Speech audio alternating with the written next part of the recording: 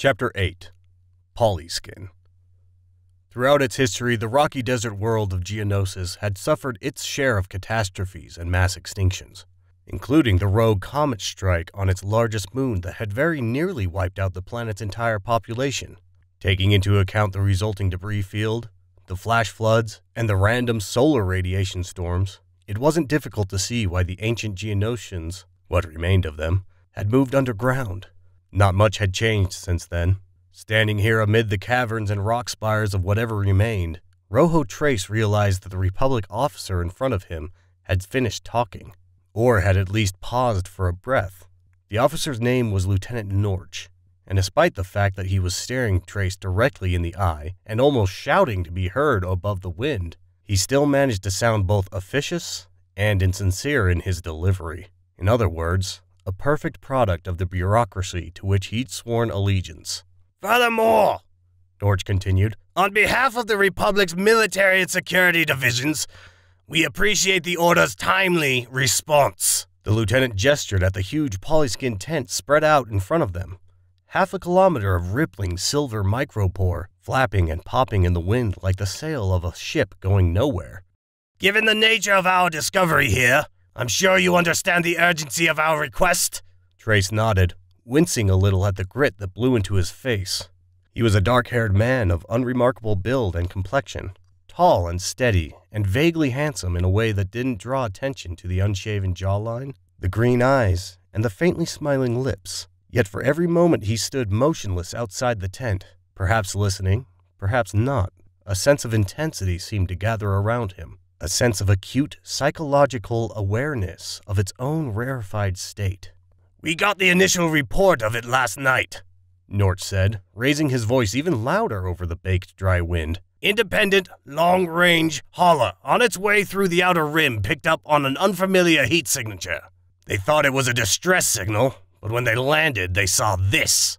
And with a gesture no doubt intended to be dramatic, he turned to the tent and flung back the flap, allowing Trace inside. Trace ducked under the Polyskin, glad to be out of the wind, and stopped, looking down. The crater was still smoking, but he could see the wreckage piled up inside, perhaps 100 meters down, where it had punched a hole and permanently altered the landscape. Peering down into it, he was aware of the lieutenant watching him intently with a sense of barely reserved judgment, until he was no longer able to contain himself. Well, Norch asked, what do you make of it? It's a Sith warship, obviously. The 5 engine pods, the boxy design. The lieutenant shook his head. With all due respect, you mistake my meaning. We are aware that it's a Sith warship.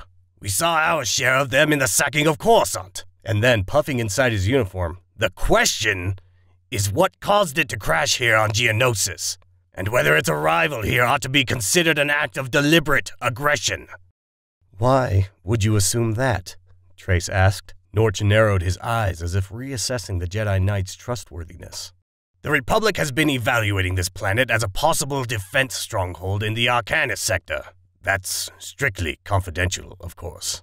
And when I contacted the Jedi Council, they informed me that you were in possession of certain telemetric abilities that might clarify our enemy's underlying intent.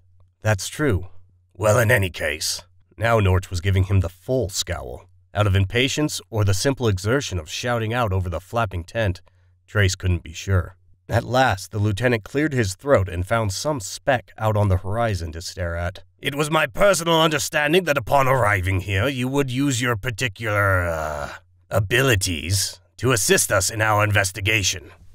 And it was my understanding, Trace said, that I would be given complete authority here to perform my investigation without outside interference. He was still looking down into the great smoking hole, at the warship and the colossal planetary bullet wound that its impact had created. It was even deeper than he'd initially suspected, and he could already hear the subtle, lethal whisper of escaping pressure. What exactly do you want from me? Trace looked up at him. Get your men and clear out. From the tent? From the planet. One eyebrow arched up, a trick the lieutenant had been saving until now. I beg your pardon. It's not safe. We've already reinforced the ground around the site for 1 kilometer in every direction. I'm not talking about the ground. Trace allowed his voice to become slightly sharper. "Do you hear that hissing sound?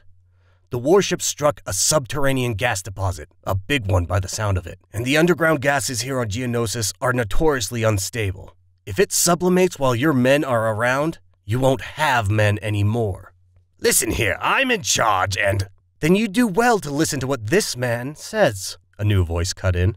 Trace turned to see a female Republic officer, perhaps in her early 30s, dark-haired and attractive, smiling at him. From Norch's salute, she clearly outranked him, but she didn't even acknowledge the response. "Rojo Trace, I'm Captain Tekla Ansgar. Welcome." Her pale blue eyes glimmered at him, sharp and confident. "It's a pleasure to meet you. I certainly hope you won't judge your experience here on the basis of one unpleasant conversation." "Frankly," Trace said, "my own experience here couldn't matter less. I'm here to do a job." "Oh, I'm sure there's more to it than that." She stepped toward him, casually brushing his arm with her own.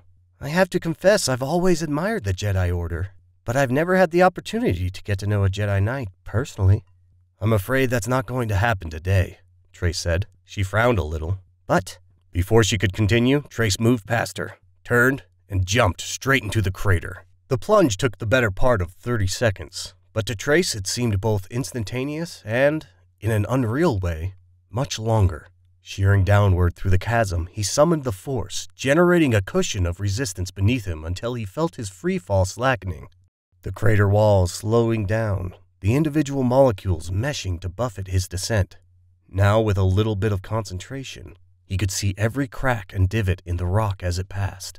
By the time he noticed the rest of the ship lodged at the bottom of the pit, he decreased his rate of descent to the point where he could reach out and catch hold of the broken fuselage. Cold durasteel slapped his hands. Swinging his legs around, Trace dropped through the ragged gash in the hull, boots thumping off a narrow band of twisted metal that had once been part of a catwalk. He took a deep breath and looked around. Even from here, the warship was a predictably ugly thing, inelegant and utilitarian, the work of a culture that saw nothing of beauty in the galaxy. The impact of the crash had actually improved its aesthetics, giving it some makeshift degree of originality. Standing here, he could feel the hulking weight of the craft tipping unsteadily around him, the wreckage still settling, rocking into place. Sharp edges rasped and scraped against the deep sedimentary layers, carving random glyphs into the soft sandstone. Beneath it all, omnipresent and lethal, was the stealthy whoosh of escaping gas. He didn't have much time. Edging his way deeper into the vessel, bulkheads shifting even as he passed through, Trace paused, expanding his senses to draw in any indication of remaining life aboard. There was nothing.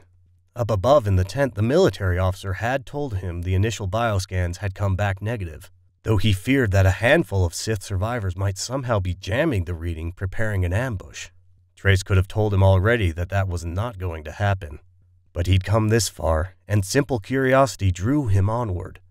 Dropping further, taking his time, he clambered through the main flight deck and groped in the dark until his fingers brushed against something smooth, damp, and still faintly warm. There was a soft, organic pulpiness to it. Without needing to look, he knew he'd come across the first corpse. Slowly, his eyes began to adjust. The remains of the Sith flight crew lay smashed and bleeding, burned, skin bubbling over exposed bone, and melted into the fabric of their uniforms. Fire and impact had fused several of the bodies into a single twisted mass of faces and broken limbs, embedded into the seats where they died. He could smell the gas now, its sulfuric rotten egg fumes trickling into his lungs. He knew time was short.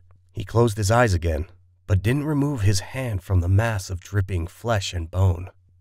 Proximity was important. Physical contact was even better. Beneath the inner geometry of his own thoughts, he began to hear the curses of the crew as the ship's navigational system failed, felt their dawning horror as they realized the engine pods were going to bury them deep below the planet's crust.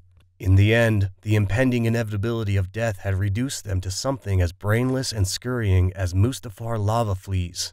Their faith in the dark side, their sworn oath to the Sith Lords with their incantations and ancient sigils, stripped away in a final spasm of animal panic. And then silence. Always silence. Trace exhaled, reminded now of other terms he'd heard used to describe the Republic's role in crash sites like this. The officers might call them investigators, But the enlisted men on the ground had other names. Names like corpse counters and dirt tourists. The nicknames meant little to him. It was the job. Everything else was a distraction, including female officers who wanted to get to know him personally. He was aware of his reputation for being cold and impersonal. It didn't bother him in the least. He withdrew his hand, preparing his ascent to the surface, and sucked in a quick breath between his teeth. The bright lancet of sudden, overwhelming fear that he'd just experienced had nothing to do with the warship or the remains of its crew. Something else was happening. Somewhere far distant. Something far worse. He saw his sister's face.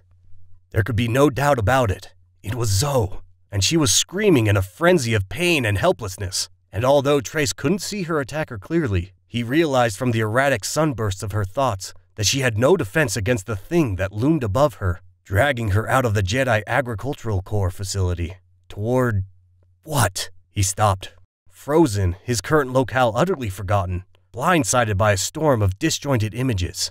The shaft of a spear, dripping with blood, a flash of green, a whiff of something rancid and feral. His nostrils burned with the stench of a place that had been bottled up too long, a place of death and solitude, and agonized last breaths. He could feel her confusion and apprehension pumping through his own circulatory system, as if they shared the same heart. For a moment he could feel the presence of her abductor. "Listen to me," Trace told him. "I don't know who you are, but I am in possession of a very special set of skills. If you bring my sister back right now, unharmed, then I'll let you go. But if you don't, I promise you I will track you down. I will find you, and I will make you pay." Of course, there was no response. From beneath him came a stuttering, squealing lurch, then a deafening crash as the fuselage of the crashed Sith warship swayed under his feet and abruptly gave way in a waterfall of sparks. There was a sudden whoosh and a plume of flame as a gas pocket blasted open from the wall.